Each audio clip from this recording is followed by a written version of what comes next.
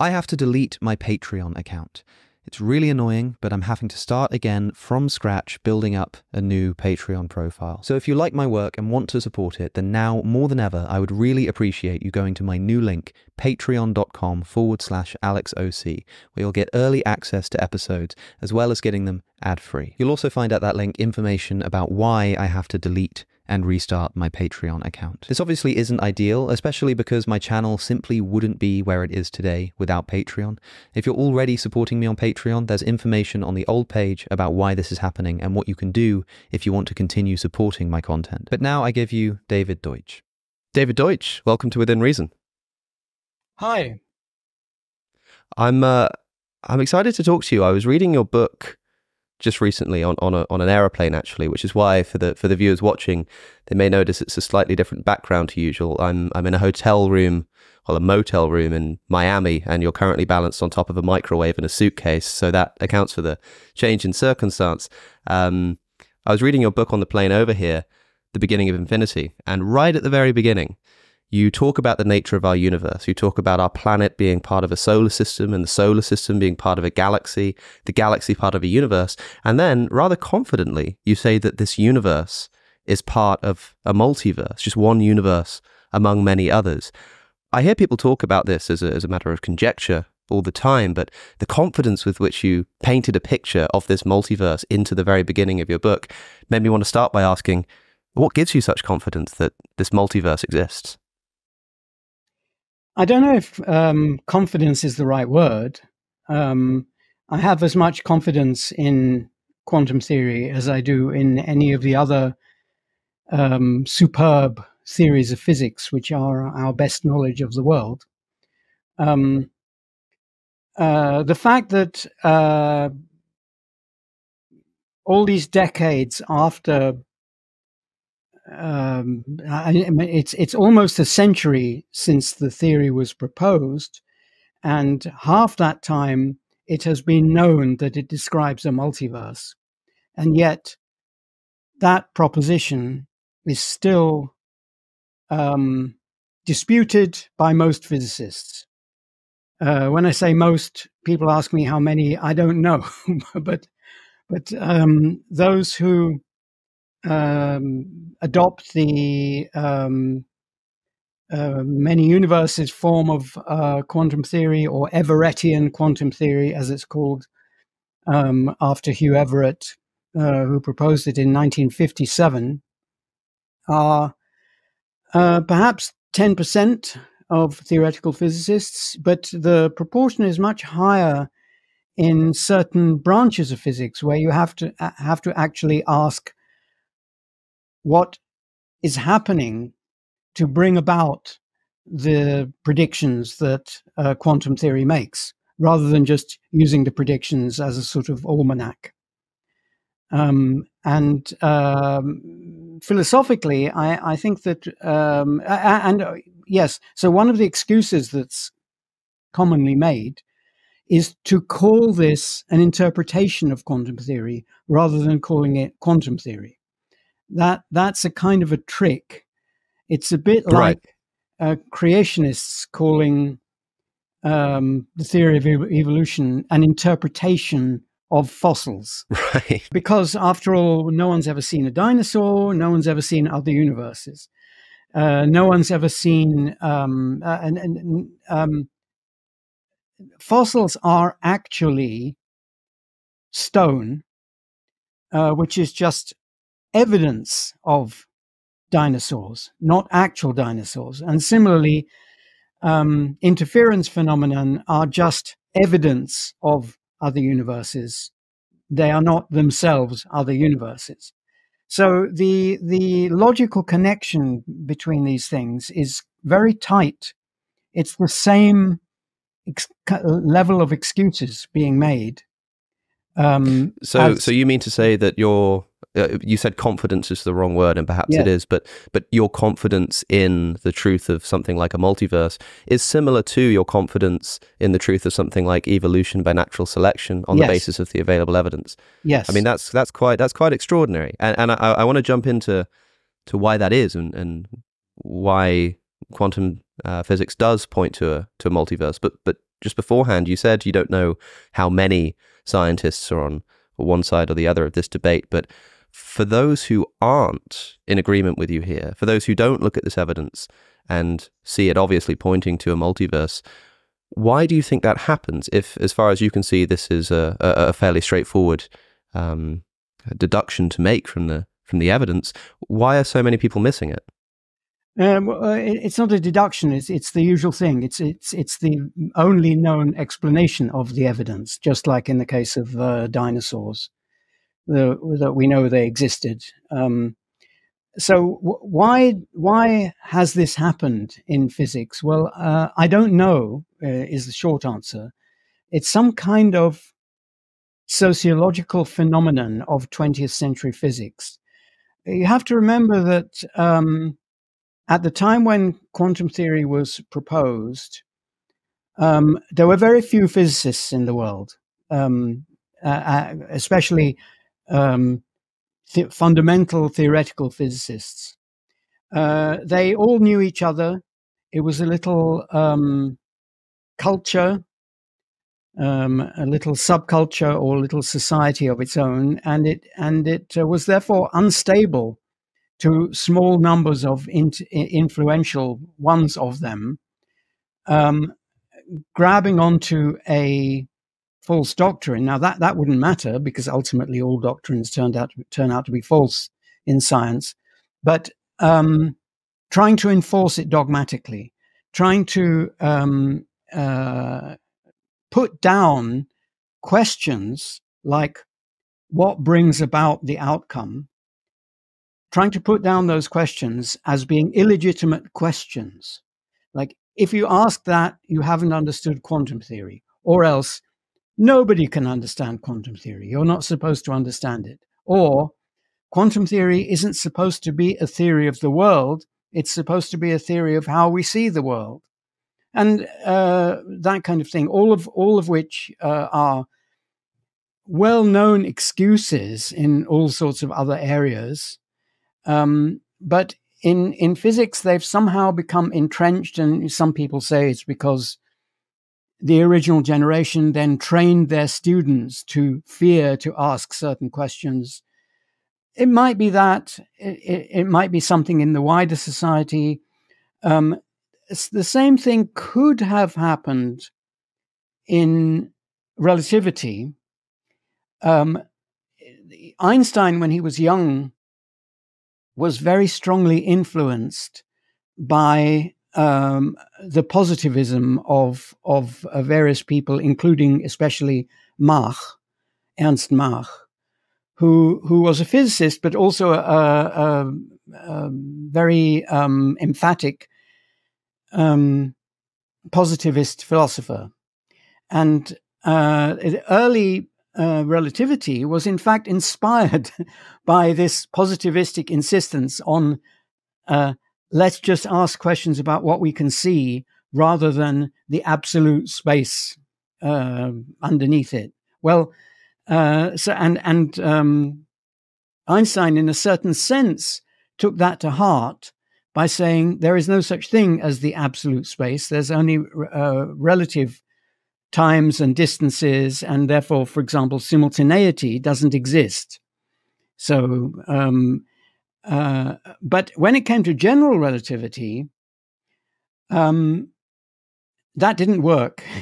You couldn't say that the underlying space-time doesn't exist, because the underlying space-time is actually the substance of general relativity. And so Einstein had to drop positivism completely and go across exactly to the opposite extreme, which is why he rejected the growing consensus about quantum theory. This is often said to be a case of Einstein rejected quantum theory, but that's not at all true. He rejected the view of it, the excuses that were put forward by its pioneers for not taking it seriously as a theory of reality. So talk to me about the kind of phenomena that we're observing in quantum mechanics that leads us to this Yes. This amazing conclusion that we've been talking about so far. Yes, it's one of the most amazing things that physics has discovered. Though I don't think the most amazing, but one of the most amazing. One way of looking at it is traditionally the way that people have looked at it is to look at the theory and just say, well, let's apply what we've been taught as physicists, as students, how to connect the equations of the theory with predictions about reality. And you can labor through that process. The first people who proposed the many universes version of quantum theory did in fact go by that route. Schrödinger came up with the idea just before Everett, probably in the early 50s, but he never published it. So Everett was the one who first published it. And so their accounts are rather mathematical. They're saying, look at the theory, let's do what we normally do and not make excuses for not believing what the theory plainly says, that sort of thing. Now, if you're not a physicist, appealing to that training is not very convincing. So I'd rather go by a different route and say, well, how do we explain the experiment? So there are very many experiments now, and they are completely uncontroversial. The outcomes of these experiments are used in other experiments and in technology and so on. So there's no doubt about what will happen in the experiment. It's just that the prevailing view is to shut up and calculate. In other words, don't ask about how the outcome comes about. And the simplest case is the famous two-slit experiment or multiple slit experiment, where a single particle is aimed. It should say that a single particle is in quantum theory is not quite what it is in classical physics. It's spread out a bit, which normally doesn't matter because it's spread out by a very small amount, which we can only detect in these specialized experiments. But got to remember that it's spread out a little bit, and you have two slits which are separated by less than the amount that the particle is spread out. So you can do this experiment at home. I mean, it's not that small a distance. Like a tenth of a millimeter is fine.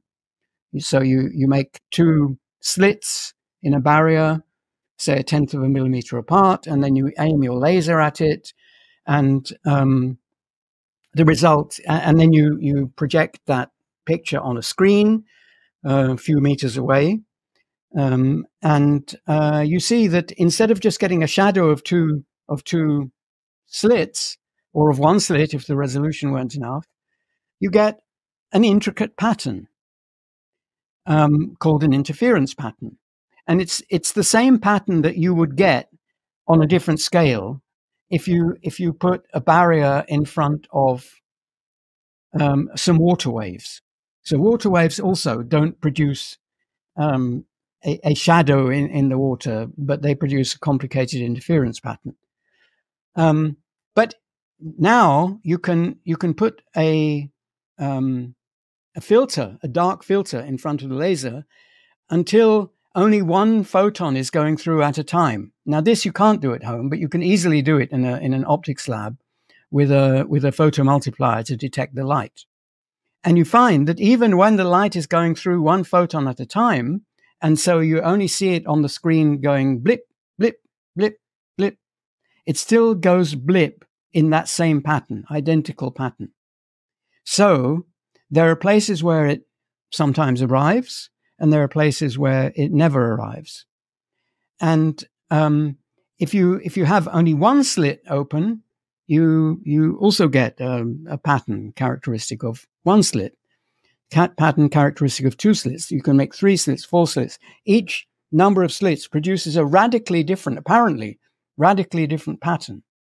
Now, the thing that tells us conclusively that there are parallel universes, wait for it, is that if you look at, there are certain points on the screen where photons, let's say you have one slit open, where photons are arriving, and if you open the second slit, they stop arriving there.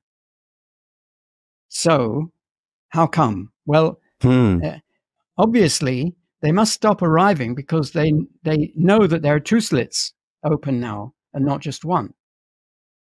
And if you look at the mathematics of this, what determines whether they arrive or not depends on how many slits are open. So 1, 2, 5, 17, they all give a different pattern.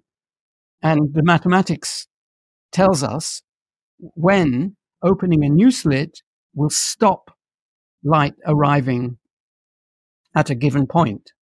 So to be clear, we're still talking about firing one photon yes. through the same slit as before. Yes. It's just that because we've opened up another slit now, yes. suddenly that photon just isn't going through that slit in yes. the same way as it was before. Exactly. So then we can do various kinds of experiments. Something must be coming through the other slit. Something which stops our photon, the one we see finally, or the one which our photomultiplier detects. So we can do various experiments. Some people, at first, you might think, well, maybe when it comes to the slits, the photon splits in two, and then they join up again before they reach the slit. Well, you can do experiments to show that isn't the case. That you can never detect half a photon. You can only wherever you put the photomultiplier between the laser and the slit, if it's going through one photon at a time, then you only ever see one photon or none if you put it somewhere where the photon isn't. It's only ever one or none, never two, never more than one. Right. So then you can say, well, maybe there's something else invisible going through which we can't detect. Well, what? So you can do experiments on the other slit. So whenever you detect a photon, you also look at the readings for some other apparatus you put in the way. And you can put, for example, a prism in the way. You can put mirrors in the way so that the whatever's going through the other slit might bounce off the mirror. And you find that if you make it bounce long enough, you get the one slit pattern again. Because the thing that came through the second slit does not arrives too late to affect the photon we see. And then because the formula for what happens depends also on the phase of the photons, you can put a glass filter so to slow down the photon just a little bit, and that actually shifts the pattern because the first photon is arriving slightly before, but not long enough before to be unaffected by the second photon. So in short, the thing that comes through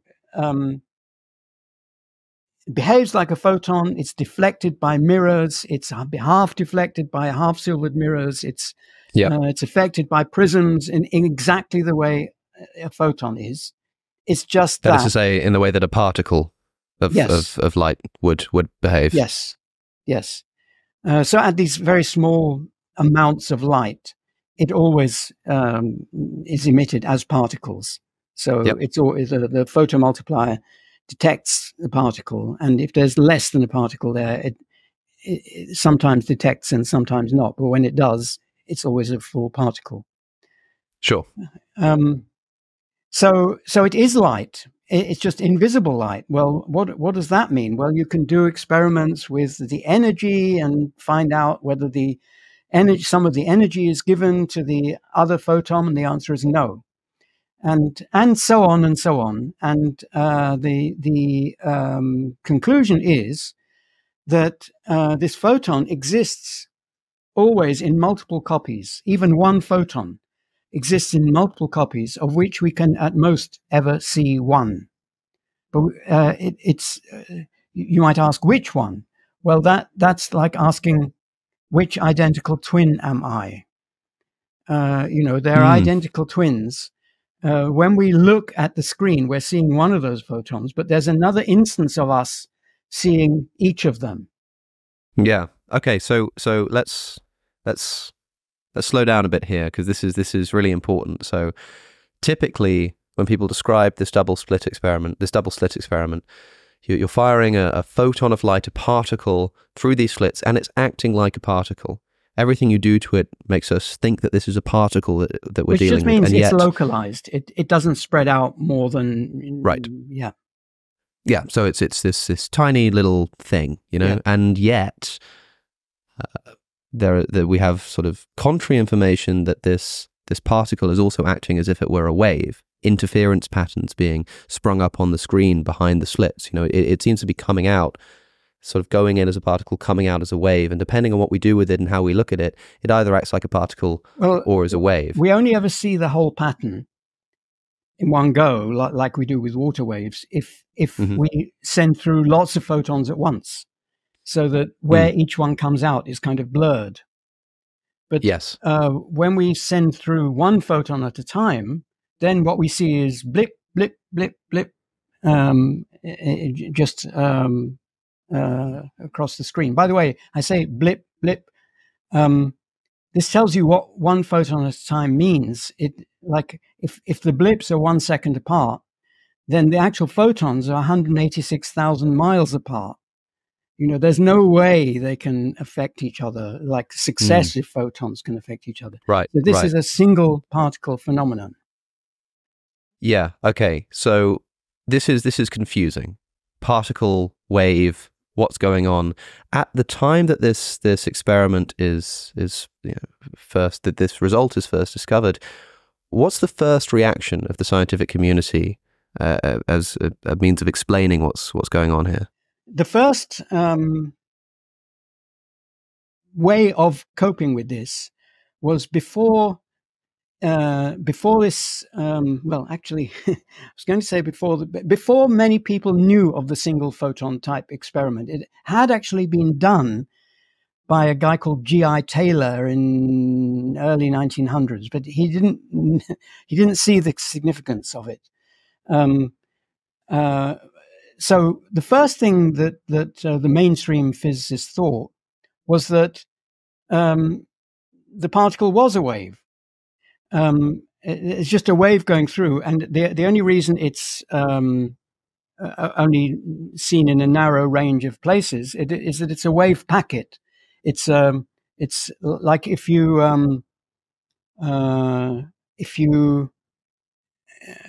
have a skipping rope and you're kind of making a wave in it, you can either make a wave that goes along the skipping rope, but if you suddenly move your hand, then a single, called a wave packet, moves along the skipping rope.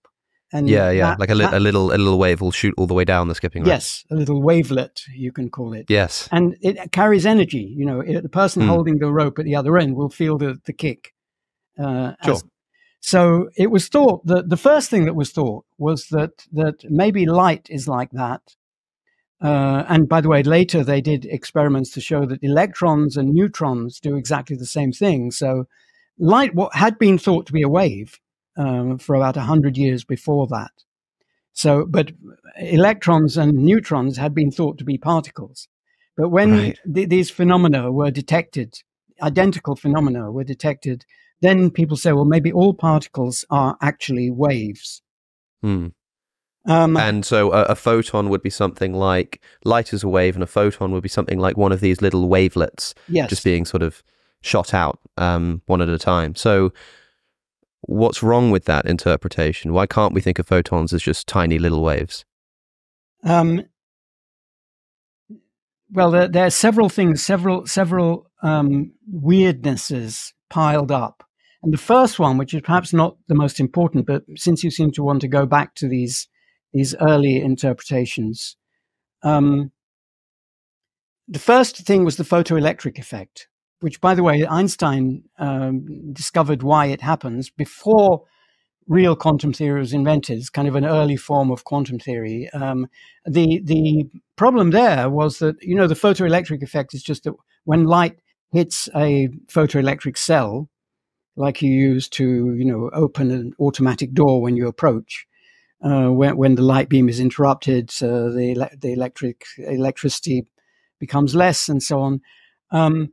When you put brighter light on the photoelectric cell, you get more electricity. When you dimmer light, you get less, until there's some threshold below which, no matter how much light you put on the photoelectric cell, if the energy of each photon is not enough to excite the cell, you get nothing.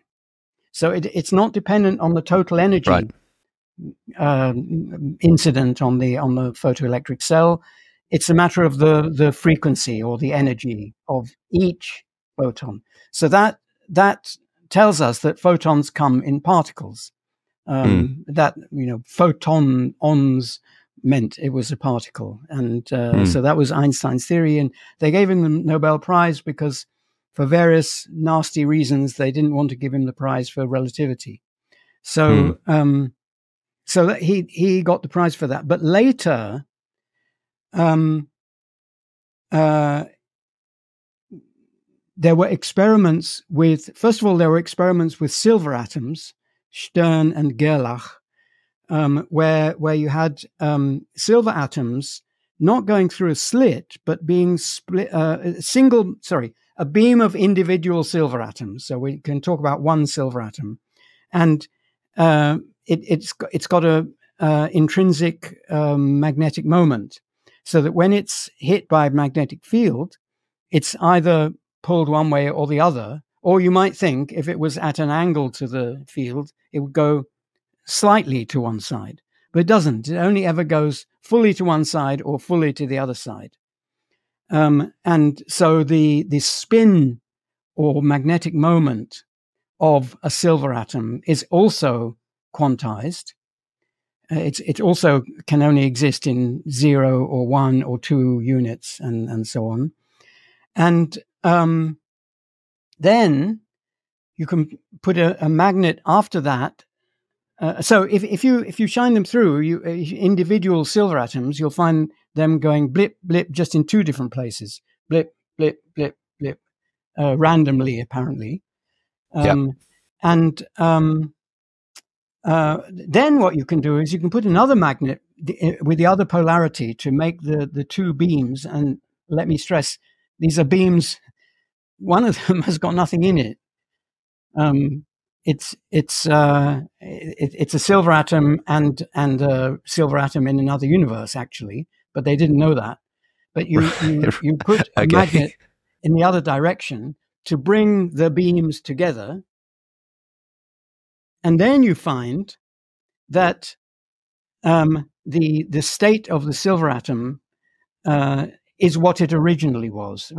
I should have said, if you want it to go randomly up and down, you've got to start it off pointing sideways. So classically you'd think that if it starts off pointing sideways, it won't be affected by the magnet at all. It'll just go straight through because it's sure, like pulled equally up and down. Pulled in each direction. But in fact, it gets split always, no matter what direction you push it. You put it in sideways, it goes through this thing. You put the magnets the other way, and then it always emerges in the same direction it started out with. So it knows, it knows that it was once a leftward pointing rather than upward or downward pointing. But if you interrupt it halfway through, you'll get an upward pointing and a downward pointing randomly. So that was the next thing that puzzled people. And at this point, they knew that something really weird was happening, because a lot of them had predicted that this thing won't work with matter. It'll only work with light. And, the silver atoms were the first thing that they tried that wasn't light. And it worked exactly the same. And, the equations were the same, and the experiment was the same. And then finally, now this wasn't an experiment, it was a piece of theory that had to do with the description of the experiment including the experimenter. If you think of a particle as a wave, then it's a wave in 3 dimensions. It's moving along just like the blip in the skipping rope, or the blip in a water wave, or whatever. But the mathematical description of 2 particles, possibly interacting with each other or not, the real description is that its a position is this in one universe, and that in another universe, and this in one universe, and that in another universe. And so to describe... So 2 3-dimensional spaces. Yes. I see. Okay, so I'm beginning to see where we're getting sort of multi-universes jumping out of this kind of stuff. And so the next thing, which was, I think, the final clincher, was really invented by David Bohm, who interestingly invented an entirely new interpretation of quantum theory, which tried to get away with not having parallel universes. But I think his interpretation is really the Everett interpretation in a state of denial. It's very, very weird and counterintuitive, and involves lots of things that we don't see, and so on. But anyway, he had the idea of why do this thing with 2 3-dimensional particles? Why not just use spins again? Why not have 2 spinning particles, and the spin of one particle can only take 2 values up, or like when it can only be measured to have one of 2 values, and the other one also. So the combined system can be in one of 4 states, and you can make them interact. And indeed, you can predict that they will behave, each of them will behave as though it were affected by both instances of the other one. And that is quantum computation. So they didn't call it that, they didn't think of it as that, but that's what it is. Sure. Okay, so let's rewind a bit to this double slit experiment. Yes. And can you tell me about I'm hesitant to use the word interpretations now, because you seem to think that these are better described as copes. Yes, as or at least other theories, which are untenable. The Copenhagen, I suppose, with emphasis on the cope. Nice. I'm wondering if you can talk us through what that interpretation is, and why you think it's insufficient. Why I think it's not sufficient. Yeah. Yes. So well, 2 different things are called the Copenhagen interpretation, just to be complete about this. The original one is hardly ever advocated. That was advocated by Niels Bohr, and it said that quantum theory only ever applies to microscopic things, and that macroscopic things have to be described informally, not by theories of physics.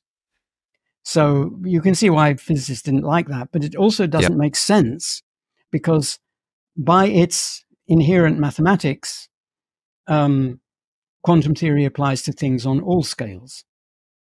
So the best way and then there was the wave function collapse theory, more or less invented by von Neumann in the 1940s, which says that when you observe a photon in one place, the other copy of it disappears. So, it really doesn't solve the problem, because if the other copy is microscopic, that you still have all the many universes implications. Like when there are 2 to the n of them, they're still 2 to the n different things, which are all there until you observe the particle, and then all of them disappear. This is the interpretation. This is the interpretation that I'm most familiar with, that I was probably taught at school. That when we look at sort of a wave, we're seeing this wave function of all a sort of probabilistic distribution of all of the things that a particle can be doing, and that's what we're observing. But when we observe the particle, everything else just sort of disappears, and suddenly the particle is in one place. Now, I remember the first time I learned about this thinking, that seems absolutely absurd, but it was what was being taught, and I thought Yes. it was just one of those things about quantum physics that's just amazing and counterintuitive that I'm just going to have to swallow. Yes. But that's not the case. No, it's not the case. It's worse than counterintuitive. It just doesn't make sense. It's nonsense. And the classic way of seeing that it's nonsense was invented by Eugene Wigner, yet another physicist, who also, this was a long time ago, but he also didn't accept Everett. But nevertheless, he invented what's called the Wigner's friend paradox, the paradox of Wigner's friend. And it's not a paradox, it's an argument. Only he thought it was a paradox. But the argument of Wigner's friend is, right, supposing that you have a friend who's a quantum mechanical object. Now, we can't do this experiment in real life because we can't control the positions of all the particles in a human being to find as fine a detail as we need to do an interference experiment. But suppose we did it, then let's say this friend was observing the Stern-Gerlach experiment, so he looked to see whether the silver atom was in the upper on the upper path or on the lower path, and when he looked at it, it would jump to being in only one of the paths, one or the other, and he also, because until the jump occurs, there's going to be two of him as well on the microscopic level. Right. So suppose you look at him, but you don't look whether it's on one path or the other. You look to see whether it was left or not. Just like on the final screen, you can see whether you can choose to detect whether it's up, down, or left, right, just not both. So on your friend, you look to see whether his consciousness is registering left or up or down or what. Sorry, no, you can't do that. Registering left or right, sorry. Yeah.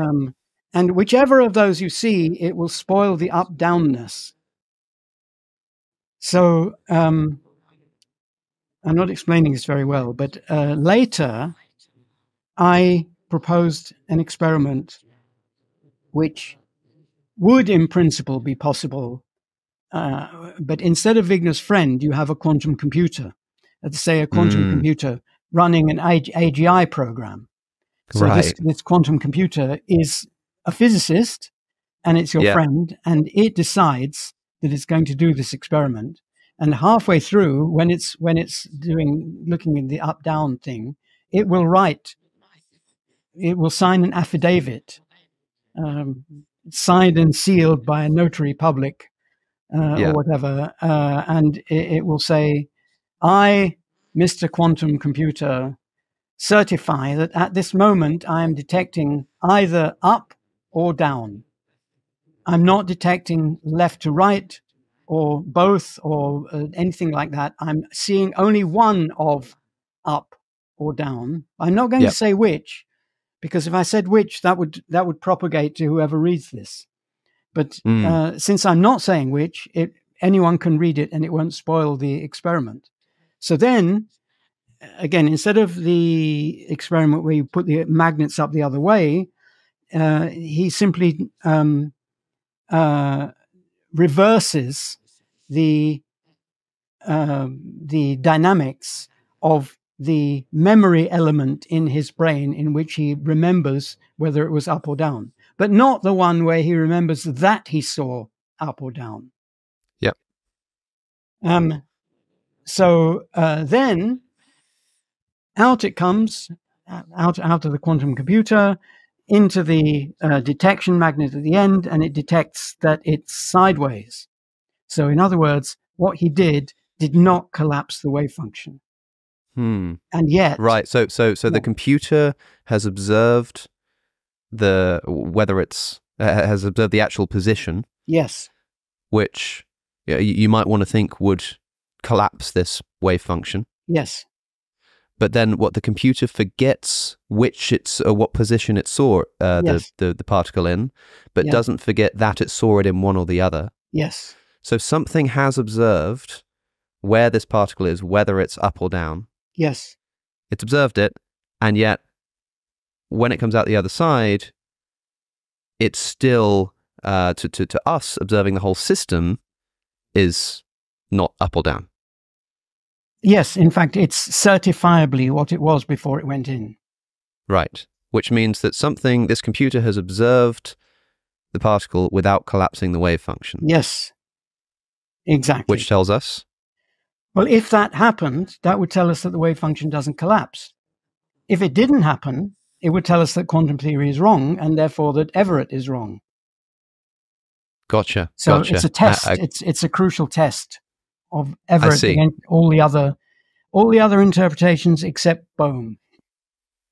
Interesting. That's fascinating. So okay, so people are going to be listening to this, and it's a lot, and I'm certainly no physicist, so I might not be picking up on the right bits here, but hopefully people are following. But they're going to be listening and thinking, okay, we were talking a moment ago about the multiverse. We were talking about this image in my head that, every decision I make, there's a version of me somewhere else that's doing the opposite and ever expanding into these uncountable trillions of universes.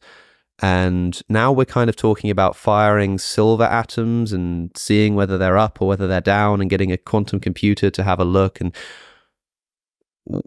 how does this all sort of dovetail together? Where do we go to get from wave collapse of the wave function view of what's going on here is false to multiverse?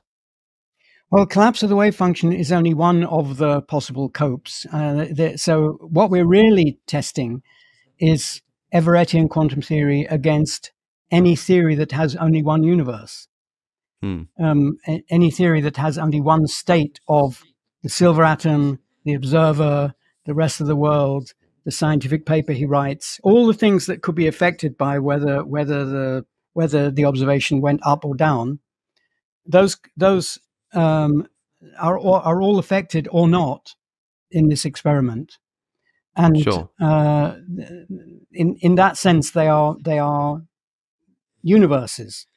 The other way you can see it, the more usual way of seeing it is just that the same equations apply no matter how many particles there are there. But to the layman, that may not be as convincing. So.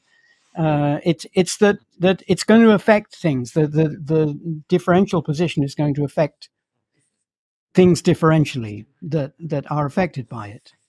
Note that, therefore, in one sense, the term parallel universe, the term universes is rather misleading, or it can be misleading, because the only things that can be affected are the ones that are actually hit by a photon or a silver atom or whatever, and those travel at most at the speed of light, and therefore this splitting or striation of reality into multiple realities doesn't go outside a sphere, an expanding sphere. And in fact, most of the things in that sphere are not affected anyway, so it's only certain things in the sphere, but nothing outside the sphere is affected. So it's never a universe that splits in two.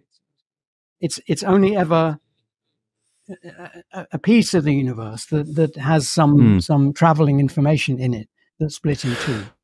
So what's the best way of picturing this in our heads? Because when people think of a multiverse, they might be thinking of lots of sort of orbs, and each orb is its own universe and they all exist in some kind of void or something, right? That's not quite right here. Like, how should we be trying to picture this in our head? Is there a good way of doing that? There are many reasonably good ways, perhaps none perfectly satisfactory. But so first of all, if you think of the multiplicity of the multiverse, it's best to think of things not splitting in two, but of two things which were originally identical becoming different. So things in the Stern-Gerlach experiment, things which were originally universes or silver atoms, there were lots of them, and they were all originally pointing in one direction.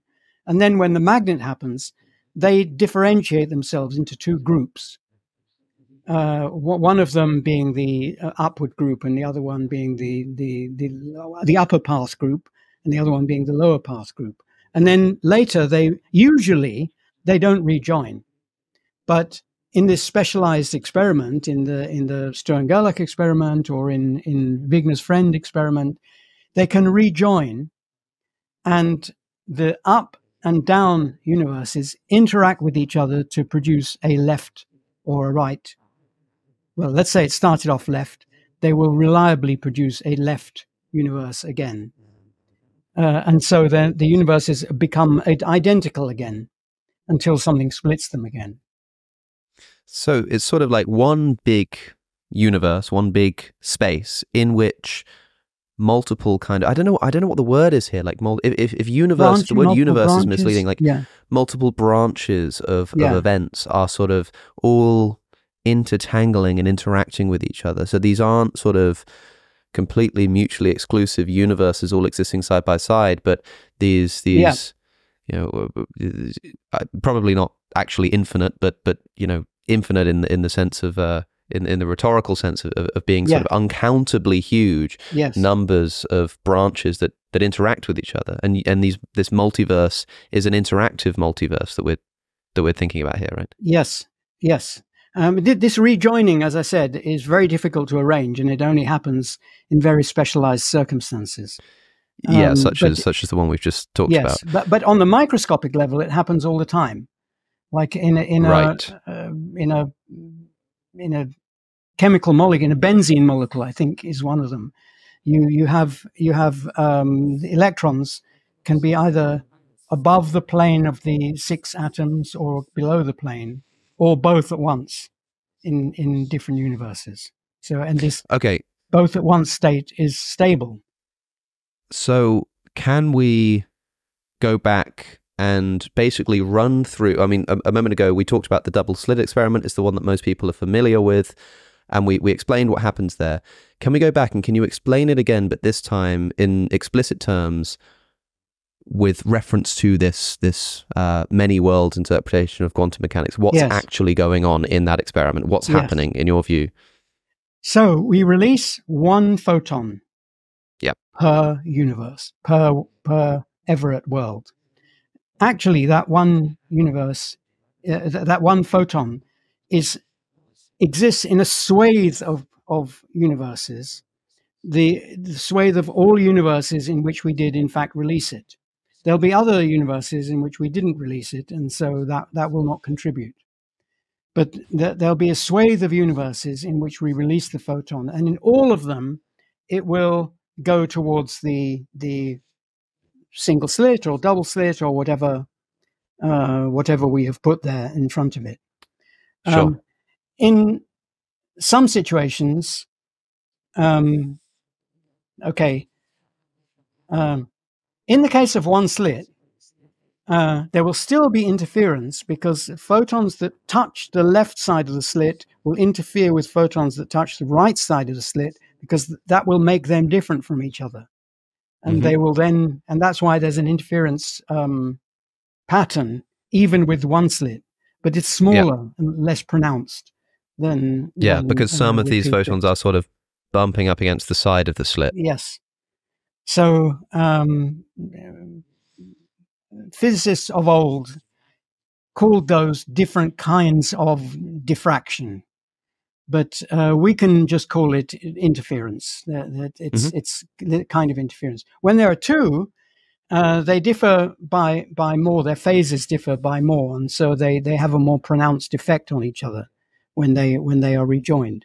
So then, so they come out of in the two universes or two branches, because each branch consists of a whole swathe of universes itself. But in the two branches, in the first branch, it comes out in a sort of little cone, and in the other one, it comes out also in a little cone, but displaced sideways from the first one. So these ones are displaced by, say, 1/10 of a millimeter from each other. So I mean, it's big enough to see. It's not that microscopic. And then they travel at the speed of light towards the screen, and when they're reaching the screen, the ones which head away from each other don't do anything special. but the ones which are heading towards a given point where light can reach that point from both slits, right? Not all points are like that. If you go far enough sideways. But if you have a point where light can reach from both slits, the photon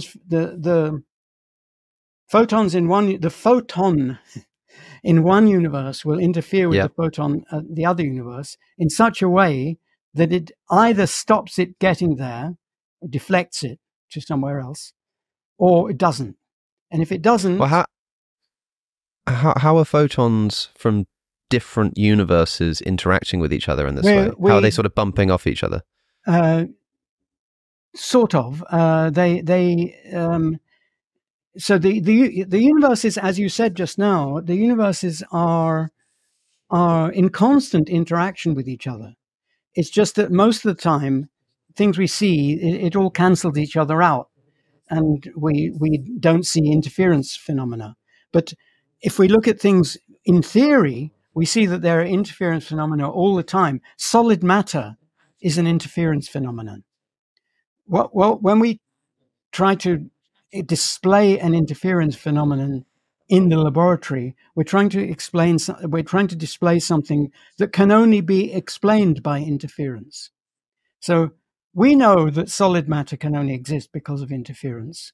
But what do you mean by that? So solid matter can only exist because of interference. How do you mean? So the individual atoms in a crystal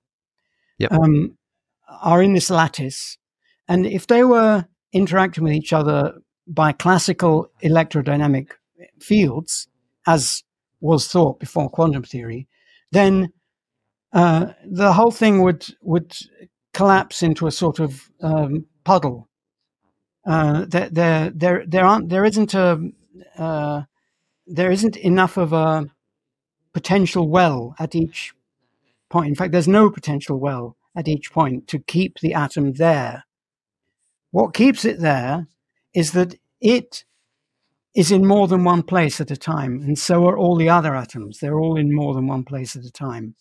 And this state of being in more than one place at a time, just like the silver atom in the Stern-Gerlach experiment, being on the up path and the lower path at the same time is equivalent to pointing sideways, which is the thing that can't be expressed in just being up or being down. And in a crystal, it could be that this other way of being, a way of being in this place and that place at the same time, has a lower energy than either of them separately. And therefore, the crystal settles into this lower energy state where the particles are no longer in individual positions. And that, because that's a lower energy, it requires energy to change the shape, and that's why there are solids. So we require a multiverse in order to get solid matter. Yes.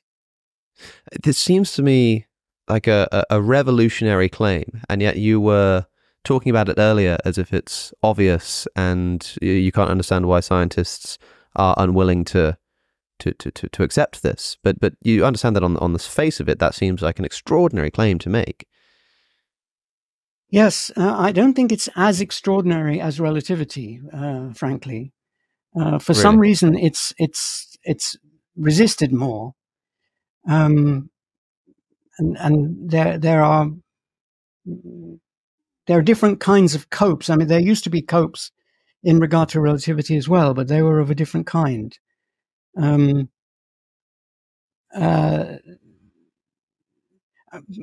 I should say one thing that is very convincing to people, to physicists, is that when you actually use the theory, you have to write down the equations, and you can either not ask what the equations are saying happens in between the initial state and the final state, or you can ask.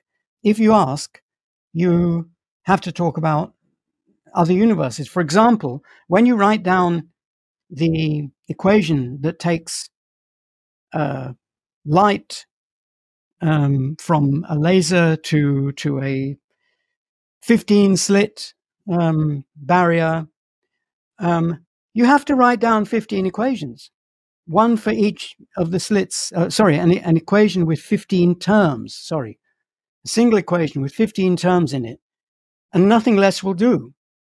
And this is again why quantum computers are important, because that means that quantum computers can do computations which involve 15 or 2 to the power of 15 separate computations, which are then brought together to give an answer.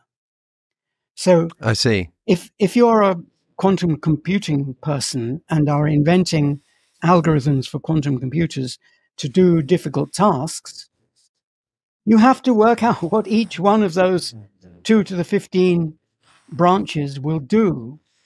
And there's no way of getting around it. In fact, for the interesting cases, there is provably no way of getting around it. So you know that the whole reason why you want the quantum computer to do this is that no way of following through individual paths, or probabilistic individual paths, or individual paths with collapse, or whatever. There is simply no way of getting the answer in less than whatever it is, 2 to the 15 pages or 2 to the 500 pages, whereas the quantum computer can be run and can do the motion referred to by those 2 to the 500 terms in the equation all at once. Right, because it can sort of those, and that's because those different terms all represent different, say, branches, rather than to not use the word universe. They all represent different branches, which a quantum computer is able to actually just sort of have coexist and interacting all at once. Whereas any human being looking at any of these terms is suddenly going to be in one of those branches, and thus no longer able to look at the whole system of branches interacting all together. And that's what quantum computing will do for us. Yes. And how far off are we from this technology really becoming something that's I don't know. Usable? I haven't been working on quantum computation for about 10 years, because I've been working on constructor theory with my other hobby horse, so I'm not familiar with the state of the art. Every so often there's a new idea, and I think, oh, now it's going to work, but it's extremely hard. The reason it's extremely hard is that any kind of perturbation of the quantum computer while it's doing its multiple computation will spoil the interference. It will make only some of the universes different, and the others will be the same in all the universes in which the perturbation happened. Right. So you've got to either prevent the perturbations happening, or you can do this magical thing called quantum error correction, which is a kind of quantum computation a specialized kind of quantum computation that removes the errors. It's like a error correcting code, except that in classical computers, an error correcting code always involves redundancy, where let's say a majority vote is taken. You have five bits doing the same computation, and if one of them is different, you reset it to what the other 4 are saying.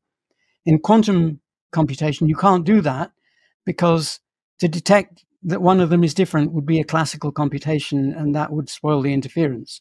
But fortunately, there are quantum algorithms that do the same thing, that can internally detect, without ever telling you, they internally detect which qubit was different from the others, and they change it accordingly, and you never find out which one was wrong. Right. I've got to say, this all still sounds, I mean, this idea that we've got multiple universes interacting, or multiple branches interacting. Yes. And I understand the idea that when I observe one of these branches, it's kind of just like finding out which branch I'm in. Yes. It's not like a wave function collapse. It's just that I find out which, all of the options do actually happen. I'm just finding out which one I'm in. It still seems strange to me, though, that if I don't make that observation, then at the end, I can look at the whole system as if all of the branches sort of all happened in this one universe. You know what I mean? Well, because they're all the same by then. So you're still only seeing one of them, but they're all the same. So like the silver atoms in the Stern-Gerlach experiment, for a while in the experiment, they're doing different things. But by the time they come to the end, all the universes, or both the branches, or however you want to put it, are identical. They are both pointing to the left. So no matter who looks at it in what universe, they will see something pointing to the left. So why does our observation of an individual particle in the double slit experiment change the end result from an interference pattern into two singular slits, two singular lines on the screen? Yeah. So in the many worlds interpretation. Yeah. In my thought experiment, it doesn't change it, or at least it doesn't change it if you perform the experiment as specified, because you're bringing the branches together again. That's the key step. Now, when we look at that in real life, we can't bring the branches together again, because that would involve sort of a massive 10 to the 26 pronged magnet converting us back to the same state that we were at the beginning, other than having remembered, and all that stuff. So it's not feasible to do that with an actual human, but it is feasible to do it with a quantum computer. By the way, you said just now there are the universes operating in the quantum computer, and then I think you changed your mind and said branches. Branches is much better, because especially in a quantum computer, the rest of the world isn't affected. If it were, the interference would be spoiled. So the whole multiplicity happens inside the quantum computer and then gets undone before it presents its result.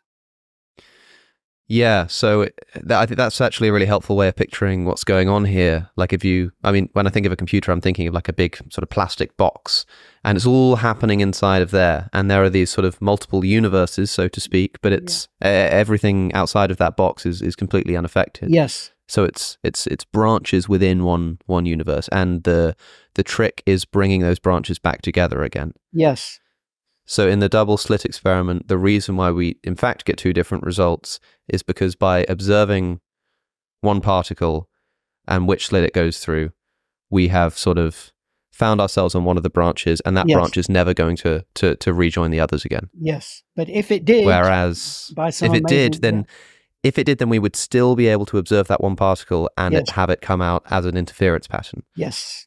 But because that's unfeasible, that's not something that we're really going to see happen. And the reason why we end up getting the interference pattern is because when we don't observe that particle, we don't find out which branch we're on, and those branches come back together again to produce this interference pattern on the back of the screen. Yes, exactly right. Though, again, just because people will misunderstand this, it's not a matter of finding out. It's a matter of the information. It's a matter of us having differentiated the different versions of us, which are always there.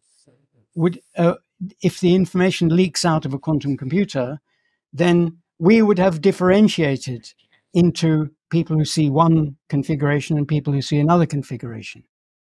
And then you could only get the right answer from the quantum computer if you brought that information back and erased it from everywhere it had got to, or made did something to make all the different versions of the observer identical again.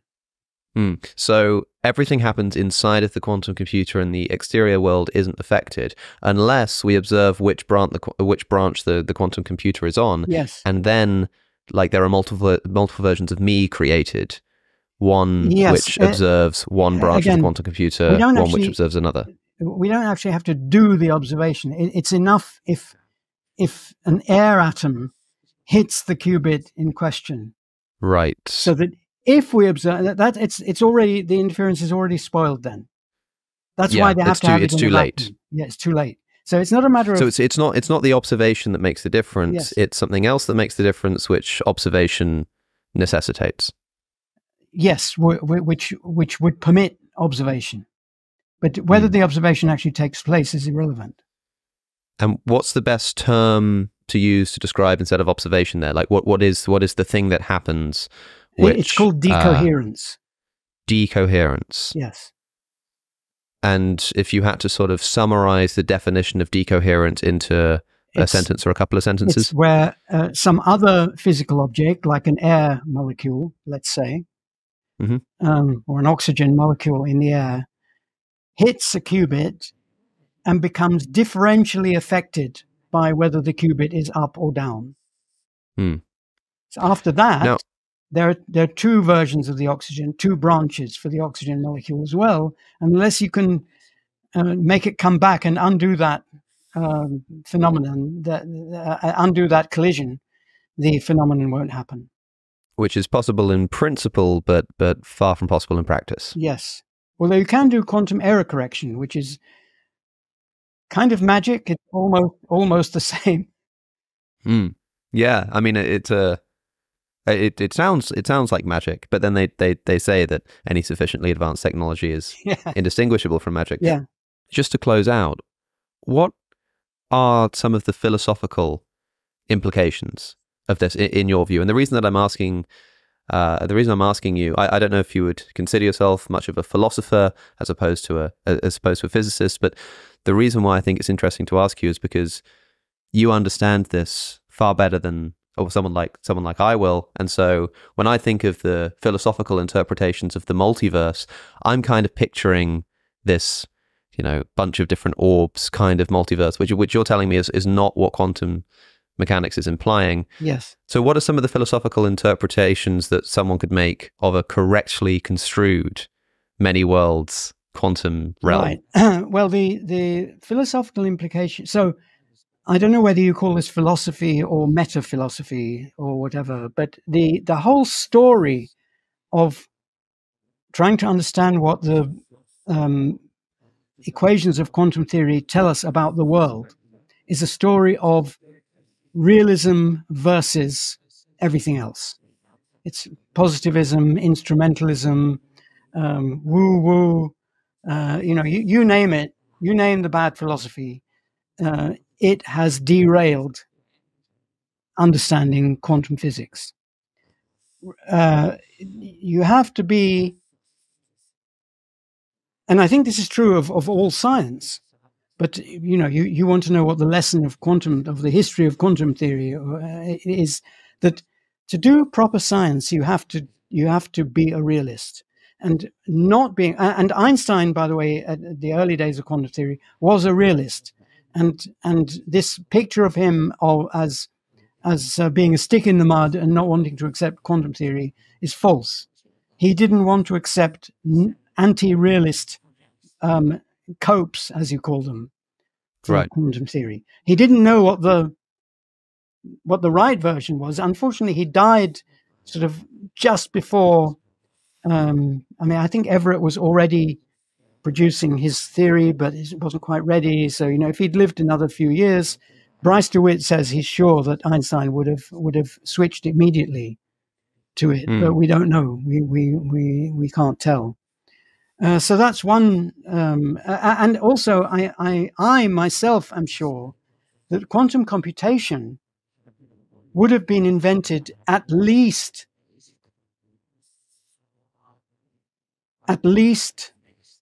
30 years earlier, if not 50 years earlier, if people had not been if the leading lights of theoretical physics had not been instrumentalist, positivist, and worse. Wow, that's a hell of an indictment on, let's say, closed-minded thinking. I think it is a scandal. But now maybe what you really wanted was not this meta-philosophical implication, but an actual one. That I think the most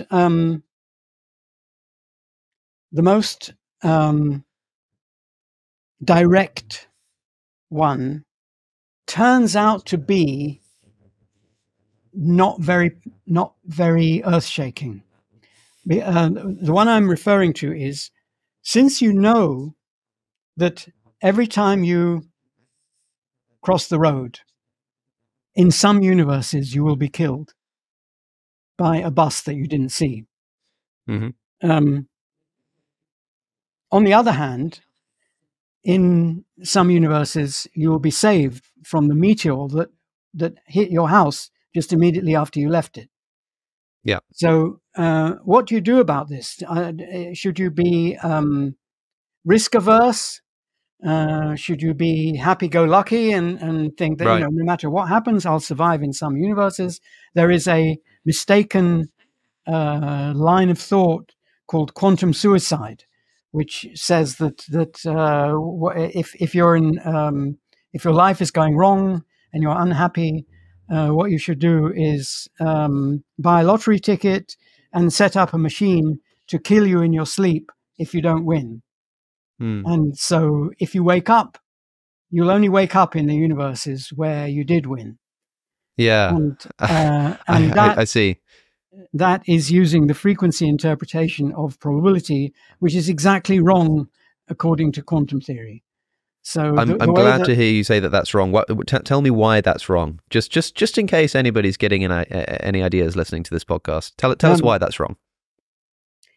The idea that probability in the sense of what you expect to happen, and probability in the sense of if there are many copies of you or your many people who you identify with or whatever, that any one of them has a 1 over n. You have a 1 in n probability of being that one. Of being that one. Of being that one. That is a mistake. And it's a known mistake in the philosophy of probability, and people didn't really know what to do about it. But quantum theory solves this. It so happens that there is a structure within the physics of the multiverse that actually is relevant to decision theory. And I was the first one to propose this. It's now been called the decision theoretic approach to probability in quantum theory. And you have to work quite hard to extract the answer. And the answer, kind of fortunately or unfortunately, is that the effect on your decision, knowing that you are in the multiverse, should be exactly the same as it is if you knew you were in a stochastic universe where things happen by chance. So in other words, it has no effect. If you win the lottery in 1 out of 80 universes, that's not the same thing as saying that you have a 1 in 80 chance of winning the lottery in this universe. Yes. Right? In your universe, whatever that means. Yes. So is that because the probability is slightly different, or is it because the probability in your universe of you doing that is, either 100 or 0? No, it's because it's very unlikely, if I can misuse the term, that probability even applies in this situation. For example, suppose that this is done in a hotel with 100 rooms, and they're sealed off, and they're all quantum mechanically sealed off, so that no information could get in or out. And there's a machine that makes an exact copy of you. So let's say you're going to be killed in. Let's say there are 2 copies of you to make it simple, and one of them's got to be killed, going to be killed. Then you should act as though there was a 1 in 2 chance. So the mistaken theory says. But the trouble is that if you know that you're never going to be let out of this room, as is the case with universes, then you could. What's the cost? How much would you pay to have a copy of you made in another room, which was an exact copy, and therefore it would behave exactly as you did for the rest of your life? You might say, well, that's zero, because that will not change any of my experiences. It's totally irrelevant to me. Yeah, totally irrelevant. And yet, because it's not me in that room. It's something like a copy of me. Yes. Well, yeah. Now you've said it. You see, because if one of those is going to be killed, you're going to say that there's a 2/3 chance now that the one which we're talking about was going to be killed, and only one chance that he isn't. And yet, you're indifferent to whether you are duplicated or not. So yeah. So the versions of you that exist in different universes or different branches within the universe are not actually you. You're not identical with them. They're just sort of another person that happens to share the same, I don't know, like the same sort of set of atoms working in roughly the same way. And so it's wrong to think of this natural interpretation of the multiverse that, oh, well, if things go badly for me today, it doesn't matter because things went well for me in another universe. That's not really you. So it's an interesting philosophical question whether that's really you, but the number of them is not the probability of being them. That's gotcha. I think that makes sense. Yeah. I did want to ask you about one more thing that's just come to mind, which is I think it comes from Nick Bostrom. He wrote a paper. And it was, I can't remember the name of it, but it was something about how the multiverse undermines consequentialism as an ethical theory. An ethical theory which says that the thing that matters morally is what the consequences of your actions are. So take utilitarianism. What we want to do is maximize pleasure. If there really is this sort of infinitely branching set of universes that anytime something could happen differently, it just sort of does actually happen differently in two different branches or two different universes. It seems to suggest that if I cause suffering in this universe, there is another universe in which I didn't cause that suffering. If I cause pleasure in this universe, there's another universe in which I didn't cause that pleasure. And so across the whole system, it seems like it doesn't matter what I do, because any effect that I have on any set of consequences, so maybe the amount of suffering in the world, is just going to be equally and opposingly matched by another branch in which the exact opposite happens. And so if our moral commitment is just to maximize pleasure or minimize suffering overall, then as soon as we accept that there's a multiverse, suddenly we just have moral license to do whatever we want, because anything we do doesn't affect the overall balance of suffering in the universe. It just affects the amount of suffering in our particular branch. Yeah, so so many things come to mind. First of all, this isn't an argument about consequentialism. It's about utilitarianism. It's about the idea that we should make decisions according to some kind of calculus of good or bad. And as Popper has pointed out, suffering and pleasure are not the reverse of each other, because, as he puts it, suffering, other people's suffering, for example, makes a moral claim on us, whereas other people's pleasure does not. We don't have any kind of, you might argue how much claim it makes, but we don't have the same kind of obligation to give somebody more pleasure as we do to give them less pain. Yes. So that's one reason why that story of Bostrom's isn't right from the get-go. Then remember that the branches exist in different amounts. It's not just that different things happen, that all the possible things happen. It's that different things happen in different branches, and in some situations, some, not all, situations, those like thicknesses or weights of the branches should be treated as probabilities, and in some it shouldn't. So if the utilitarian calculus applied, then you would expect to want to maximize the expectation value of the total good that you're doing. On Popper's criterion, you'd want to probably minimize the total amount of harm you're doing. Yeah. Oh yes, I remember what the argument is.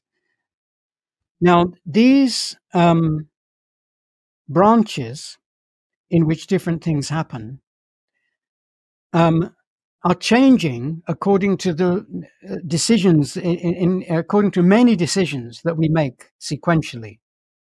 And in particular, our thinking, creative thinking or rational thinking, depends on error correction. Therefore, there are branches which become alike because our thinking applied to both of them says that this version is better than that version, so we change that version into this version. Now, this isn't talking about quantum interference, because we are decohering all the time. So the branches aren't coming together and interfering. They're coming together and just increasing the weight of the branch with that decision in it. It's as though you looked at the silver atom, but then you manually took the silver atoms and put them in the same slot, where they won't interfere, but there will be twice as many silver atoms in that slot.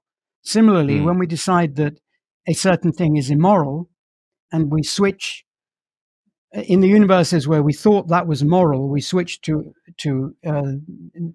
calling it immoral, and the other universe where we thought it was immoral all along will then become broader. It will have more weight, more probability in the situations where applying probability is correct. So this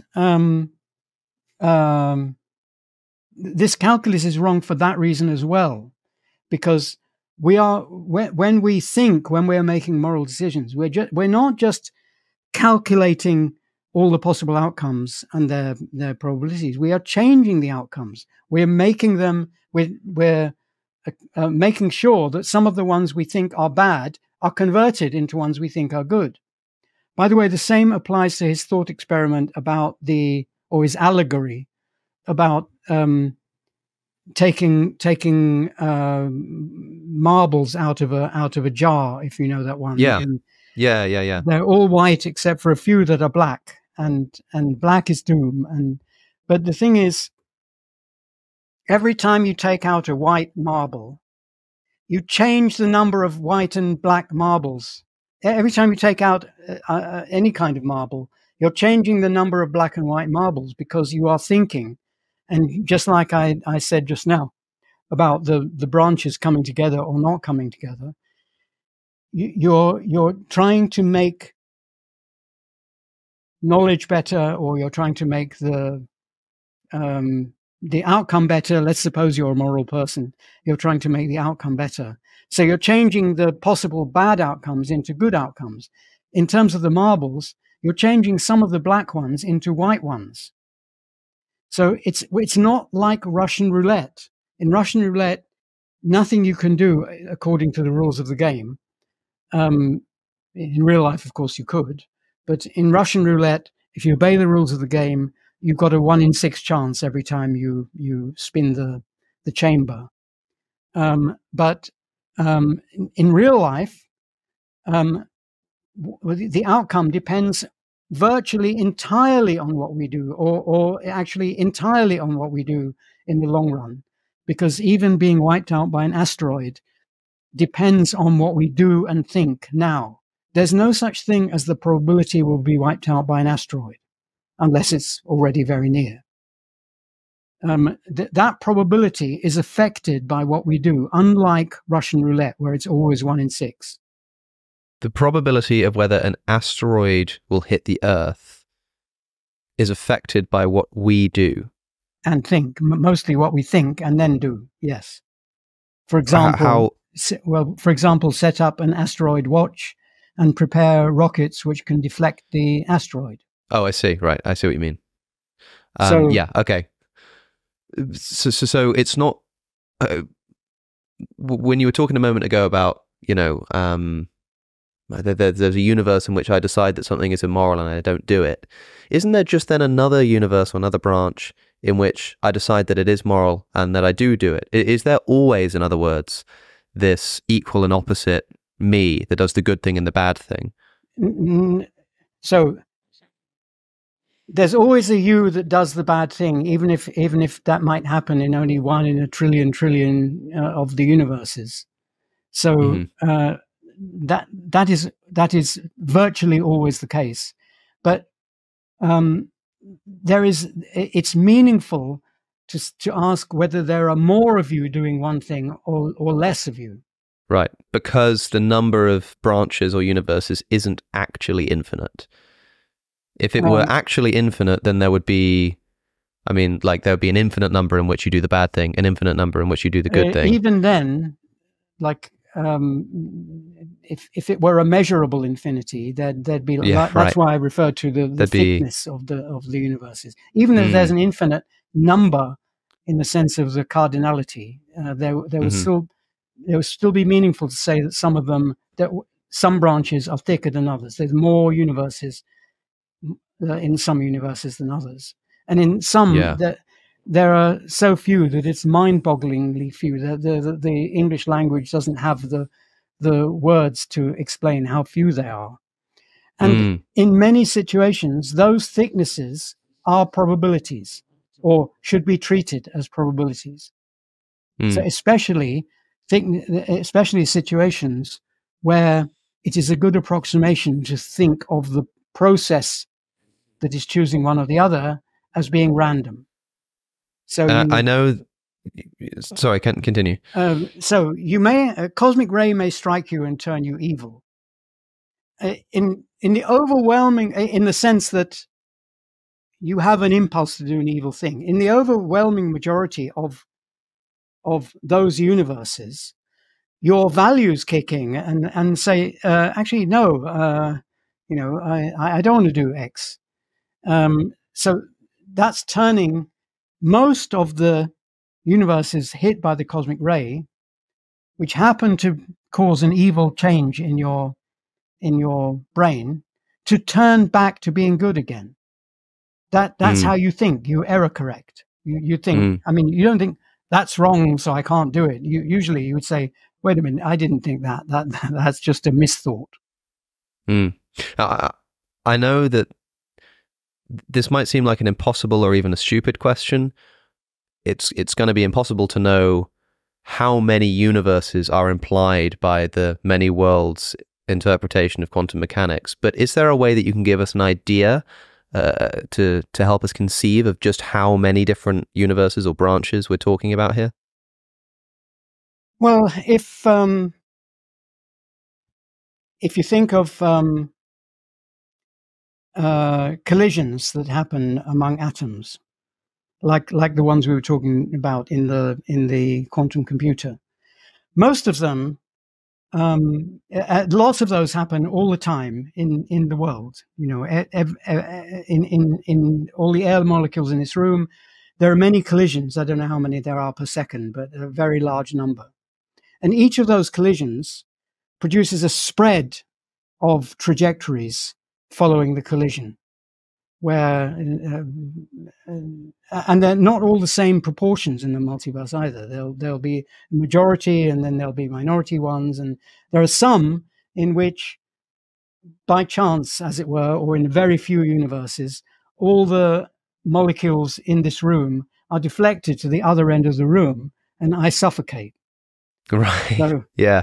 But in most of the ones in which they go to the other end of the room, they immediately come back. There'll be a sonic boom or something, and, right. which might in itself kill me. But that's another.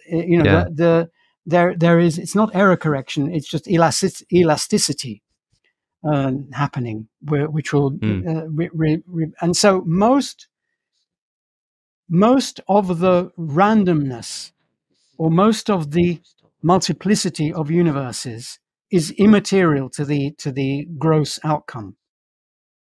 It only is in special cases, like a cosmic ray striking a neuron, and usually not even then. So how many? Well, imagine the number of atoms in the universe, and then the number of collisions that they make, and then the number of possible trajectories from each collision. Then it's first number times the second number to the power of the third number. It's very, very, very large. And most of them are, to all intents and purposes, the same. Some of them actually interfere with each other, but there's very few of those as well, because they would have to be a very specially fine-tuned collision to then have another collision, then come back together again. So, yeah, a lot, in other words. A lot, yes. It's amazing to think in terms of that equation. Yeah. The timesing it one times the other to the power of the other. Yes. And that's just unfathomably huge. It's one of the problems with talking about this kind of stuff, and a lot of physics in general, is that the same thing happens in astronomy, where you hear these numbers and your brain just can't even be amazed by them because of the fact that it can't even conceive of them. It's one of the many... it's one of the greatest tragedies of our ape brains, I think, that they were built to deal with, how to get enough food to not starve and not to conceive of the stars. I think they were built to understand the world, and we can understand infinity as well, let alone large numbers.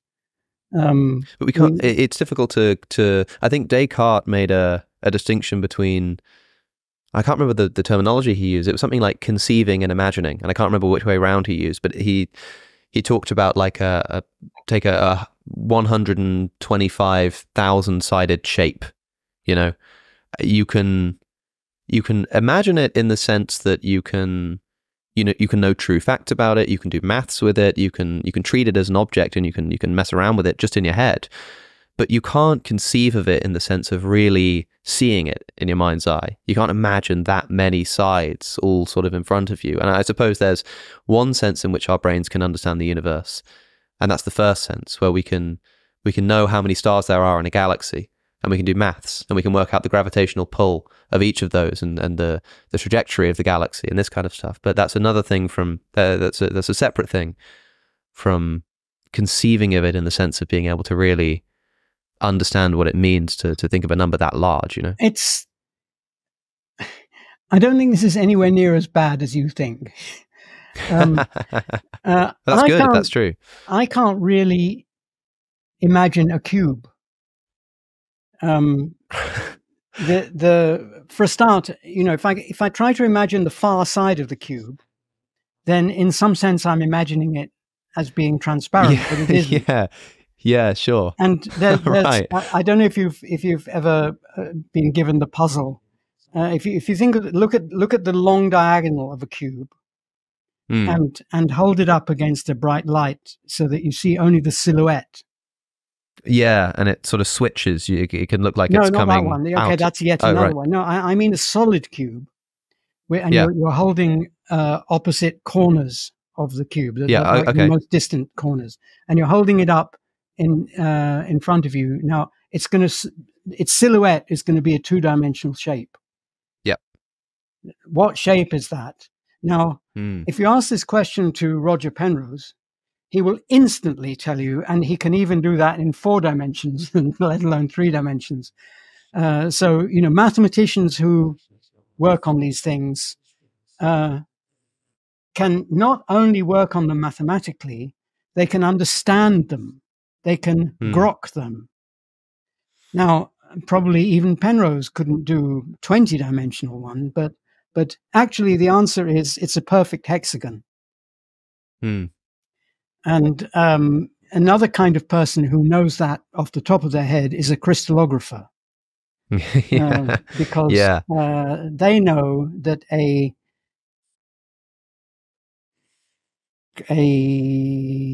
think it's a a face-centered cube, or is it a body-centered cube? And one of them, anyway, in the crystal structure, is the same as a hexagonal close-packed cube. You only got to look at it from 30 degrees different angle, and it's a completely different crystal. Yeah. And yeah, what you said a moment ago about not being able to imagine the far side of a cube is so fascinating, because you're so right. Like, the moment you're thinking about that face, it's no longer on the back of the cube, and yet there's no trouble. I mean, this is weirdly consoling that there's no trouble in our brain not being able to really conceive of that. I still know what it means to say the other side of a cube, and maybe there is a sense in which we can grasp the majesty of the universe in at least that sense, even if we can't really picture it in our mind's eye in the same way that we can't picture the far side of a cube. The pictures in our mind's eye are tools, just as the mathematical equations are tools, the diagrams we draw on paper are tools. They're all tools that we use, and we can actually use them to understand the world, not just predict. We can understand it in however much of its majesty we want. Well, what a brilliant place to wrap things up after such a wide-ranging and technical conversation. That's a wonderfully optimistic place to leave things. I appreciate you taking the time. I need to take you off this fridge that I've laid on its side and put it upright again and onto the other side of the hotel room before someone notices that I've completely upended this place. So I'd better hop to it. But David Deutsch, thank you so much for coming on Within Reason. It's been fun. Oh, thank you for having me. If you enjoyed that conversation, you can watch more episodes of the Within Reason podcast by clicking just here. But remember, the show is also on streaming platforms like Apple Podcasts and Spotify. Don't forget to subscribe. Thank you for watching, and I'll see you in the next one.